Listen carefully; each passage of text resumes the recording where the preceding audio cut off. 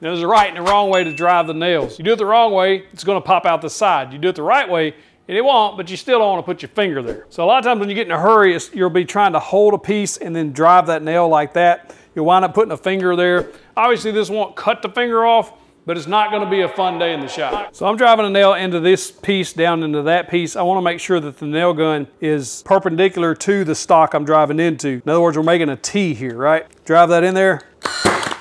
Should drive all the way through without it popping out. Now, if you turn it the same direction as the board, a lot of times when you drive, it'll come out the side one way or the other, especially if you have any little tilt to it at all.